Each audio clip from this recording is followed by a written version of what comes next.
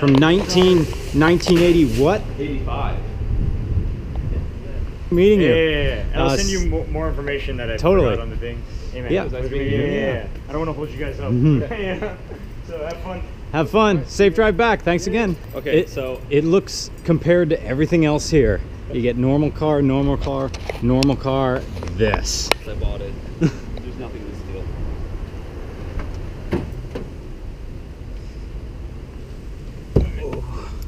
The seat doesn't really adjust because there's no room for it to go. Okay. Thanks for... Now, does this four-wheel drive do anything? It works. Oh, it does. Okay, so... we won't deal with it now. So when you're starting it, give it a few pumps. While you're starting it? Yeah, while you're starting it, while it's turning over. Okay. I think that might be first. The gears are like... Yeah. all over the place. Like 1, 2, 3, 4. Is there just 4? Just 4. Just 4. And then reverse is way over here. So there's and like it's try to punch me in the leg. Yeah, there you go. There you go. Fun fact, this is actually a bell in here. And there's a little thing that a real ticks bell? out and it clicks it. Yeah, I don't know if you can see it. So I put all the panels back in, but back here there's a little bell. Oh, that's adorable. There you go. There you go.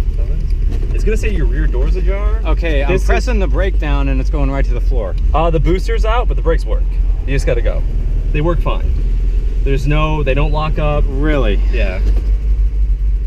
Just give yourself a little bit of gap, but the gearing winds itself down just fine. So use your downshifts. Okay, so treat it like a small displacement motorcycle.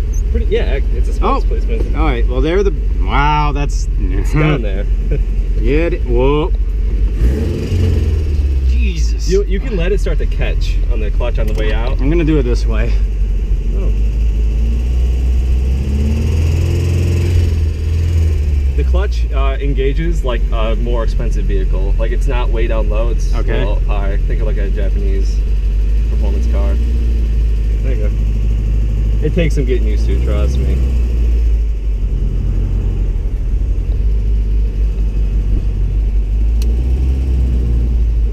There's a car coming.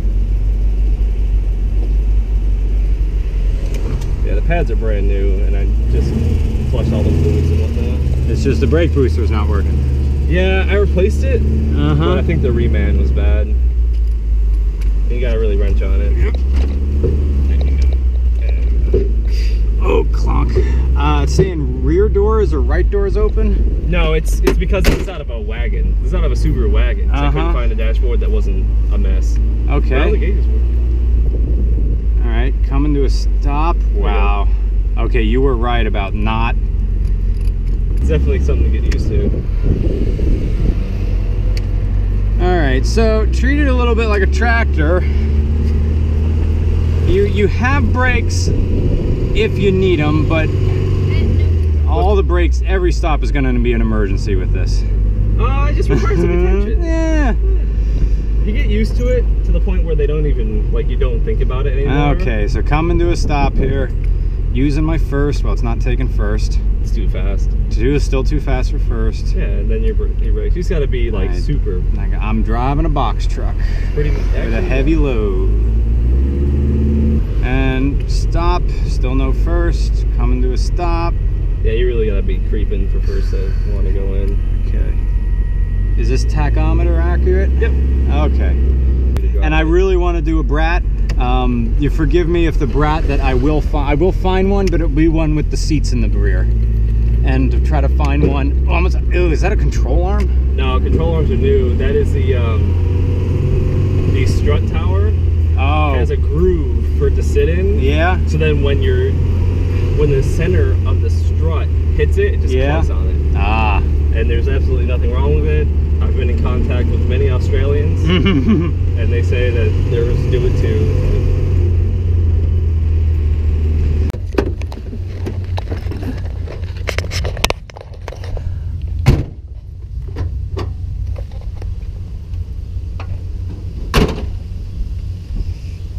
Yeah, you can probably find a nicer BRAT than this. It's a 1.8. It's the motor that Subaru put in everything from the early 70s right up until they replaced it with the EJ and the Legacies and all that. The person who had it before me put this enormous Weber carburetor that dumps way too much fuel into the motor. So if you floor it below 2,000, it'll just die. Oh. I recently just put the AC belt back on there, and the AC doesn't work. Oh. And what he did do that I like is the manifold had coolant lines that ran through them. Yeah.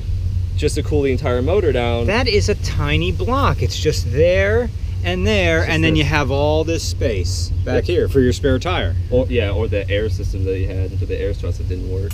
Air suspension they wanted to put on this? Well, the kid that had it before him put the air suspension in.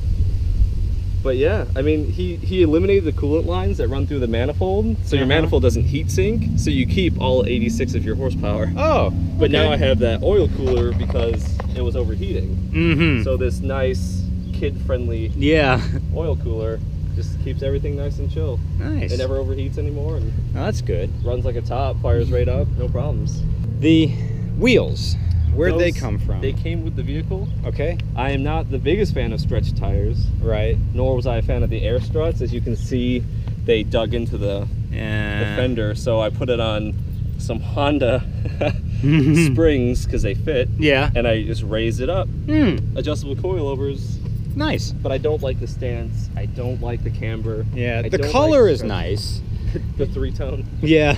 Well, it sort of matches the front. I like this color. I like the red. Yeah. Can we climb in the back? You can do whatever you want in the back. I mean, is it just one big handle right here? Just push up. Oh. Man. Now this is where the bracket was, yes. Yeah, down here, and they just sawed it out. Yep. Now, as I understand it, the reason they had the seats in the back was to get around some sort of import chicken law. tax. The seats made it a passenger vehicle, and then there's no tax. So Subaru came in with this, and I don't really understand what service or like what purpose it served. It is a nice mini truck. I mean, Ronald Reagan had it. He did? He had a Brat? Ranch. Nice. And they, well, it's a very low loading deck. I mean, I know the car's been lowered, but it's actually, the rear, that's stock. Oh, really? That's stock height? The front's been raised, so I don't hit everything. Huh. But yeah, it's a perfect size. It's a wonderful truck if you have to do a lot of city work. Yeah. Because this is great for a town. And honestly, even though it's carbureted and it runs a little bit rich, I get. Okay, four-wheel drive is. Okay, so clutch in. Yeah. Just pull up once. Yeah. And now you're in all-wheel drive. Four-wheel drive you can high. Go as fast as you want. And then four-wheel drive low has a max of about 30. Okay. That's for getting yourself out. Clunk. That is real nice. Yeah. And it still works beautifully. Okay. Let's try a little bit. And now is it normally front wheel drive? Yep. Okay.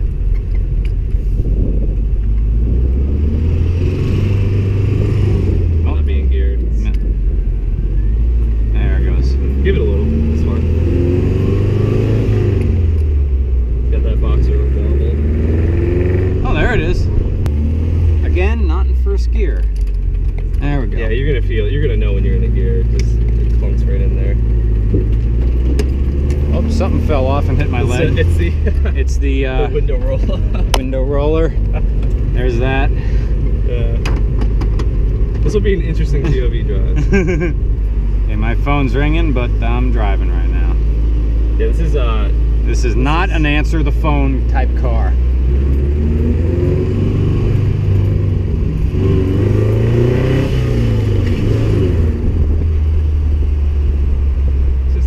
Main Street. Yeah, it is. I mean, fix these brakes, and then you'd have something that, yeah, that's your first thing. New master cylinder or new brake booster. Yeah. That's a very weird feeling.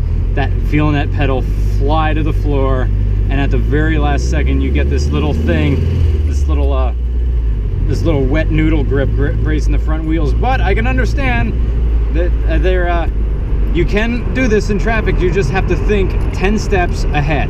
Yes. You have to plan your traffic. You have to plan your traffic lights, and you got your e-brake there if you need it. Yeah.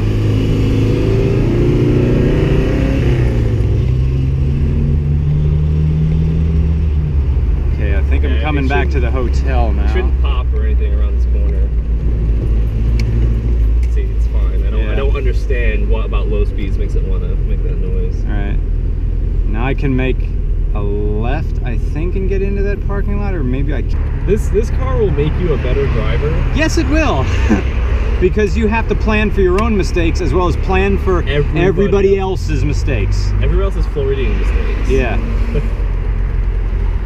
Man, I drove a car on this road trip that would make you a worse driver. Well, two ones that would make you a worse driver. One for the social consequences of the car, and another one for the construction of the car, which I'll show you when we go up. Okay. I'm curious. Yeah. This would be. Yeah, this would make this is a very good beach car. Well, you said before, on the beach, yeah. This would be the vehicle that you give to your just newly licensed child. Yeah. Because they will be too afraid to drive recklessly. Yeah. When I answer the phone. Yep. Make sure the brakes work. I wouldn't give this to my son if I had one with brakes like that. But this is. Oh, time to drive. Conversation stops. Driving. Focus.